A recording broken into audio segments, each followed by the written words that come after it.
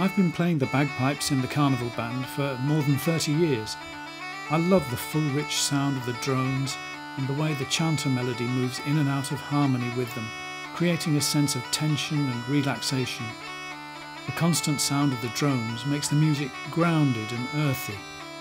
We play tunes from the dance music of the 16th and 17th centuries and traditional tunes from many European countries, because bagpipes are not just found in Scotland. They're played throughout the British Isles, in many European countries, North Africa, the Middle East and India, and each country or region has its own type of bagpipe.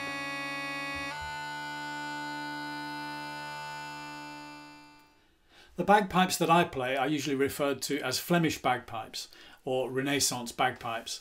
They're copied from the paintings of Peter Bruegel the Elder, who was born in Brabant, which is now the southern part of the Netherlands, and was working in the second half of the 16th century. And in particular, two paintings called The Peasant's Wedding and The Peasant's Dance. These paintings are in the Kunsthistorische in Vienna, so if you Google Peter Bruegel, and you'll soon find those paintings. And you'll see that my bagpipes are really faithful copies. They're made by Jonathan Swain, who works in England, in Somerset, and is a wonderful bagpipe maker and a fantastic player as well. So now I'm going to take them to pieces and show you how they work.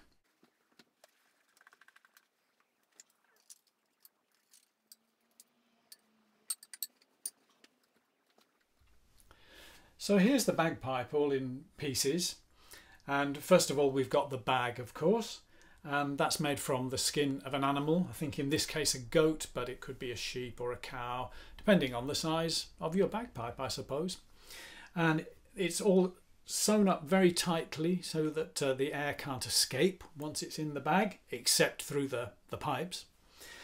And into the bag you have inserted these sockets, wooden sockets, known as stocks. So this one is for the chanter, this one is for the blowpipe, and this one is for the drones.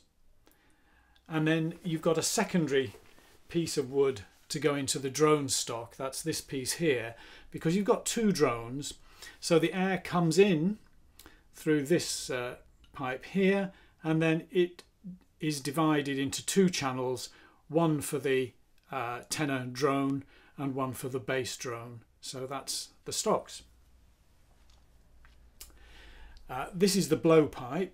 It's got a non-return valve here so that the air comes into the bag, but it can't get out, it can't get back.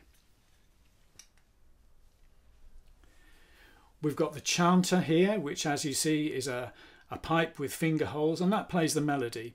It's got a double reed, that's here. So that's the type of reed that a shawm player or an oboe player or a bassoon player would use. And let's give it a toot.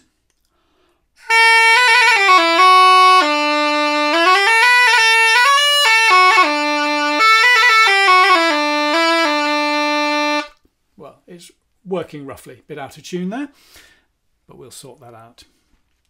And then onto the drones, and you've got the drone pipes in sections for convenience, and the leather strings between the sections are just so that you don't get the different pieces of pipe muddled up.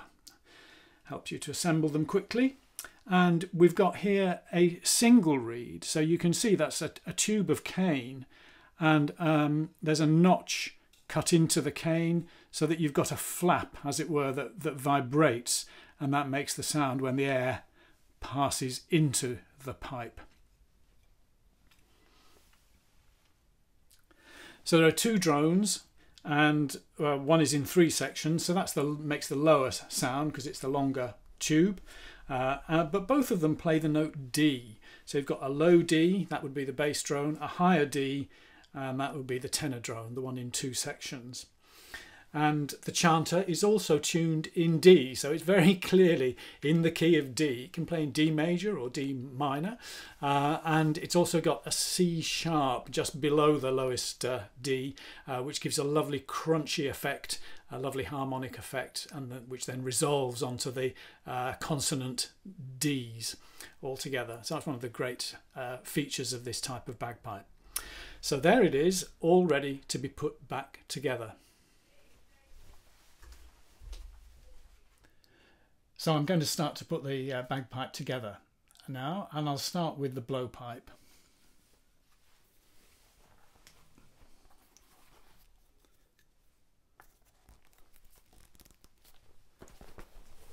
And moving on to the drones.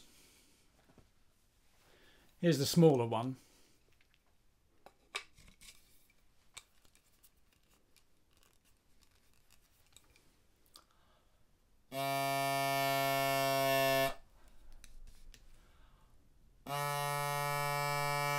You see, I can slide the tubes in and out to tune the drones. I think that's roughly a D now. We'll soon find out. And I can pop this one into its socket there.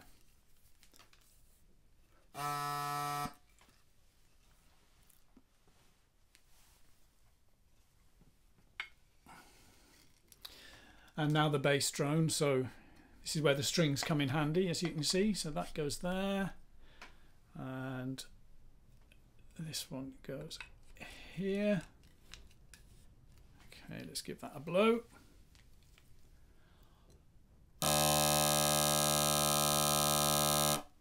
Also roughly a D.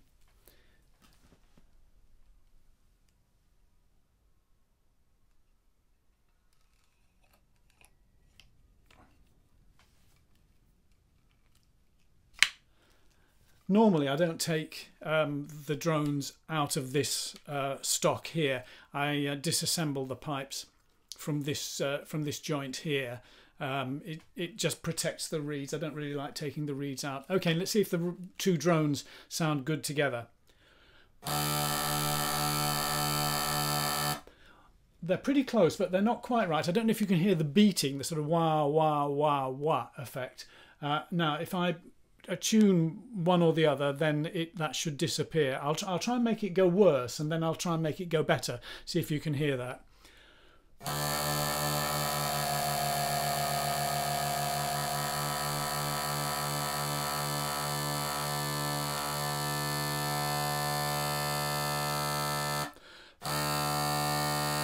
So I managed to get rid of that beating. So that's good. So now I can put those into the bagpipe here. A bit cramped for space. All part of the fun. Okay, so that's there.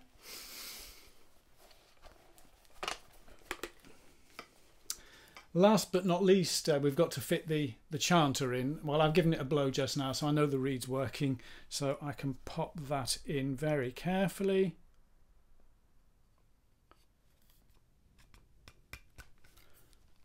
That's it.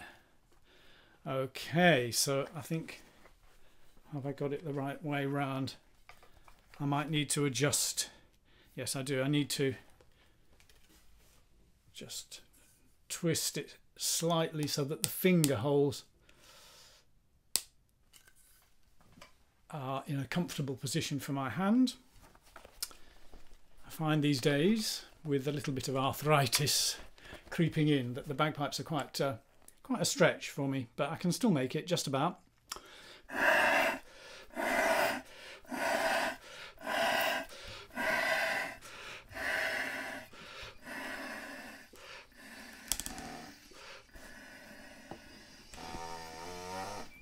So there you are, the bag is filling up, and I've got to squeeze with my elbow to force the air out of the bag into the pipes. It won't come back into my mouth because of the non-return valve on the blowpipe.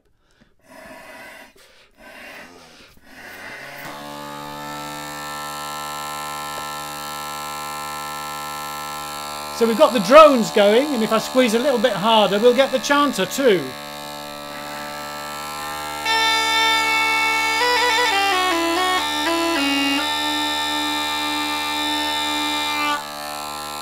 But they're not perfectly in tune, so I'm going to adjust the drone pipes now.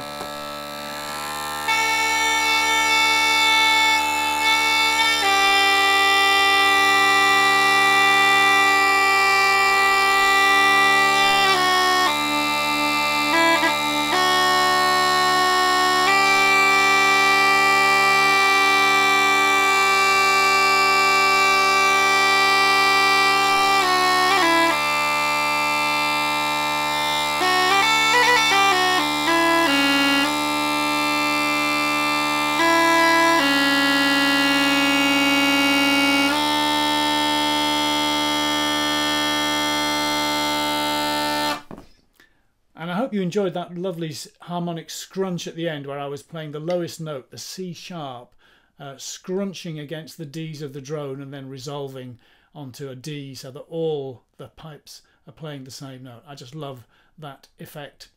I think I'll play a tune for you now.